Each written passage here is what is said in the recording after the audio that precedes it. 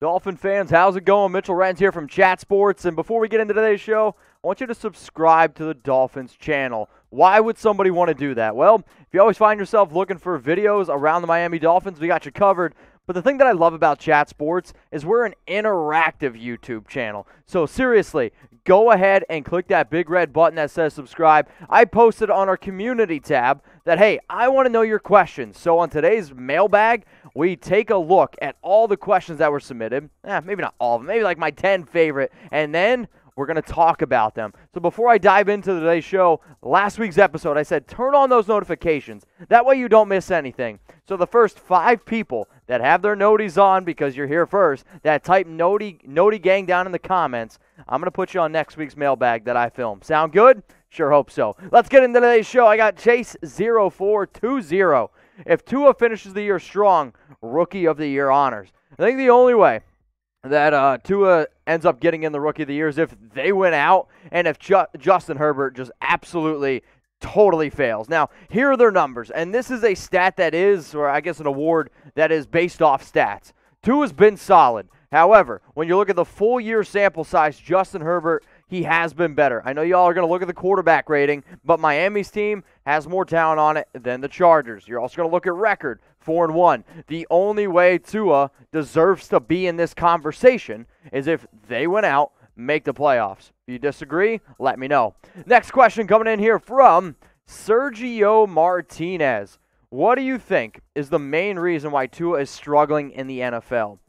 I don't know if he's 100% struggling, and if he is Sergio, I mean, 7 touchdowns, 0 interceptions, and a 4-1 record as a rookie. That's pretty good, I guess, for struggling.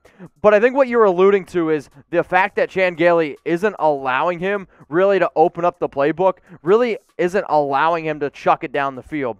Here are his first half numbers against the Bengals. 12-19, 111 yards, no touchdowns, no interceptions. Miami only scored 6 points. They didn't have a lot going for them. And one of the biggest things that I look at with this offense, it is being held back a little bit because they aren't letting Tua be aggressive. Well, once you know this, in the third quarter against the Bengals, they allowed Tua to be aggressive. They allowed him to throw it down the field. They allowed him to really open up their overall play calling. And he was 167 yards, 13-16, and a touchdown. All I'm saying is this, Gailey, he needs to trust Tua more. And it might be difficult because he's a rookie. But you don't draft somebody in the top 5. You don't draft somebody to be your future quarterback, your franchise guy, unless you fully trust him. He's going to make mistakes. He's young. He's a rookie. But the only way he's going to be able to learn is if you give him the keys to the car and fully allow him to drive the car. Do you trust Tua? I want you to give me a Y for yes, or I want you to go down in the comment section and type N for no. The past few weeks I've said this. I think the offense is better under Ryan Fitzpatrick. However, if Tua is your future, you do need to end up playing him right now. But after what I saw this past week against the Bengals, sure, their defense is not that great.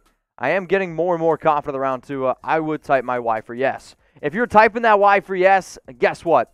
We also got a special deal going on around some Tua gear. Go to chatsports.com/Tua where you can get this Tua jersey for only $79.99. Now, if you want this Tua jersey, this one's $99.99. Bottom line is this. Tua's the future. We got some awesome deals going on. Maybe you can't afford a jersey. It's all good. I understand. We also have these T-shirts here. $26.99. Maybe you can't afford a T-shirt. Again, I understand. It's all good. Well, guess what? We also have some face masks around Tua. If you're looking for a fun holiday gift, maybe a stocking stuffer, face masks, jerseys, T-shirts, all around the Dolphins quarterback. Chatsports.com/Tua. I'll put that link available for you all in the comments and in the description. Bringing in this next question from Dano. Dano, I said it last week, and I'm going to say it again. Get a picture. Should Najee Harris be one of the guys they try to get, or maybe Waddle? I think you mean Jaylen Waddle, if he is in the draft. I do like Najee Harris, and I like his ability to be able to run the football. However, I am going to stay away from Harris, especially in round 1. I get that you have 2 first-round picks and 2 second-round picks. You could potentially look at convincing me to go out and get Harris in round 2. However, I'm not 100% sure if he's there. He is my RB2 in this year's draft. I have Travis Etienne way above him simply because I think Etienne's going to be able to do it all.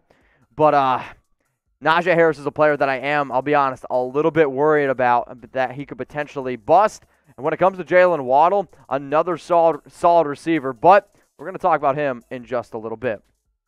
So Dolphin fans, one more time, subscribe for free Dolphins videos and make sure you turn on those notifications. If, hey, you're looking down in the comments and nobody's commented Noti Gang yet, go ahead and do it because I'm going to pick the first 5 people that comment on our videos that, hey, we're going to throw you some love. Now, maybe you don't know how to turn on the notifications. One more time, again, you're going to click that bell right underneath the video. Now, if you want the notifications to pop up right on your phone, this is what you need to do. It's a 4-step process. It's super easy.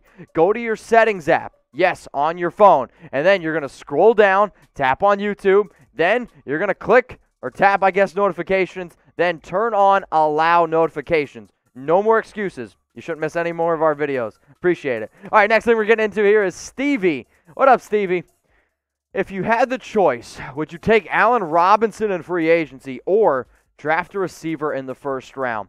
This is a fun and entertaining question. Allan Robinson is my #1 free agent wide receiver. However, there's also a lot of talented dudes in the draft as well, like a guy like Jamar Chase. I know some of y'all threw out the name like Devonta Smith or like a Jaylen Waddle as well. As much as I love those 3 receivers and as much as I love Jamar Chase, you know, you have to definitely look at Allan Robinson. So before I give you guys my answer, which would you do? Would you sign Allan Robinson, type S, or would you type D for draft a wide receiver? The reason why I am going to say type S for Allan Robinson is because I know what Allan Robinson is. He is a #1 wide receiver who has dealt with Blake Bortles, Nick Foles, Mitch Trubisky, a bunch of no-name guys. Tua needs a #1 receiver. Yes, he has Davante Parker, but imagine Davante Parker, Mike Gesicki, Preston Williams, and Allan Robinson. That is a phenomenal, phenomenal receiving core. So as much as I love a lot of these other young receivers in the draft, I'm going to go with a slam dunk in Allan Robinson and really help Tua take that next step. Super Cap, you're up next here, my dude. What do you think is the biggest need for the Dolphins in the offseason? It's a tough question. I'm probably going to go with offensive line, definitely up there. I know they have a lot of young players, but you still need some depth at the position. I believe they started 3 rookies this past week, and when your main guy is Tua, you need to have better offensive line work. A running back, I don't believe in drafting a running back in round 1, but it is a major need. Gaskin's been playing well, but still a need. Linebacker is a major need for me, and I'd probably say also some safeties as well. So if you guys want to let me know what you think the biggest needs are, again, let me know down in the comments section. Let me know, seriously, what's the biggest Dolphins need? Brian Flores has done a phenomenal, phenomenal job this season with the work that, with the players that he was presented. They were bad the year before, it totally turned it around. But you do have a lot of needs there. I said offensive line. If I'm looking at the defense, I'm probably going to look at the linebackers. But let me know, biggest need for the Dolphins. Luca Bubbles, he's been hitting me up on IG and Twitter. If you guys want to hit me up, I'm at MitchellRens365. Do you think the Dolphins could beat the Chiefs? Yes, you can win literally any single week. I mean, that's what the NFL has showed us. The New York Jets almost beat the Las Vegas Raiders this past week. The Miami Dolphins, they lost to the Denver Broncos a few weeks ago in a game where everyone was like, wait a minute, how the heck did that happen? Just the other day, the Broncos almost beat the Chiefs. Bottom line is this, if you come out ready to play, you can beat anyone. And for Kansas City, if they want to beat you, they can. But if they start out slow, I think Miami could really hit them hard. Miami TY, get a picture. Where do you think Xavien Howard ranks in the league as of cornerbacks? Last week, I answered this question, and I was a little bit on the fence. I was like, you know, Howard's been great. I don't know if he's #1. You also got to throw out a guy there like Jalen Ramsey. But Howard is the best cornerback in the National Football League, and it's wild. He's got 8 interceptions this year, by far #1 in the league. He's got 16 picks in his last 29 games. The only thing that's really held back Howard his entire career has been injuries. And I love what Miami did. They paid Byron Jones. They have Xavien Howard, which really allows that entire defense to thrive because Miami's like, all right, we're just going to be able to send the house because we know we have the 2 of the best cornerbacks in the National Football League and really get things done. Yes, Howard got kicked out of the game this past week, but I think it was a little bit ticky-tacky. Xavien Howard deserves to be up in that conversation for Defensive Player of the Year. I don't know if he'll get it, but he definitely deserves to be in that conversation. Next guy, your boy Bolts, get a picture. So you think Davante Parker is a true #1 receiver. Well, you spelled Davante wrong, unless you're going to throw Davante Adams and Davante Parker together if they had a baby. That's what the name would look like. I love me some Davante Parker. And when he first came out of college out of Louisville, I was like, man, if you're trying to make a Madden receiver in terms of skill attributes, this is what you make him look like. It was slow to start. Now, after an incredible year last year, 9 touchdowns, over 1,200 yards, top 5, I believe, in terms of yards, he really showed that he has the talent.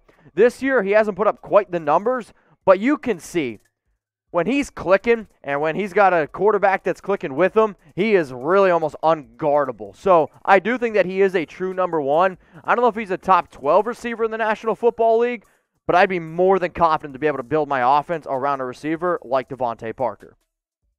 Ian Reed, again, another question. Much love to you, my dude. Do you think the Dolphins will go far in the playoffs if they make it? I'll say this. The Tennessee Titans showed us last year that if you can get hot at the right moments, play solid defense, and run the football, that anything is possible. Before I say will they make a deep run, how about the Dolphins just look to try to get in because they have a tough schedule. Chiefs, Patriots, Raiders, Bills. Let's look to get in the playoffs before saying how many games are going to win in the playoffs. Hopefully you understand. Andrew Turner, you're next up here on this Miami Dolphins mailbag. Okay, what would it take for Brian Flores to win Coach of the Year?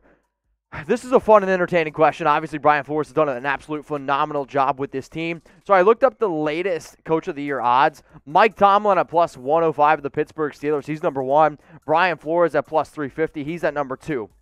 The way that the Dolphins, Brian Flores, wins Coach of the Year is if the Steelers, they lose maybe 1, maybe 2 games, and then Miami, I think they either have to win out or go 11-5 and make the playoffs. When you consider the fact that they were minus 188 in point differential last year and they're plus 91 this year, it just goes to show that Flores has done a phenomenal job. He might not win the award, but he definitely deserves to be in the conversation for NFL Coach of the Year. If y'all have made it this far in the video, go ahead, give me a like. We would appreciate it.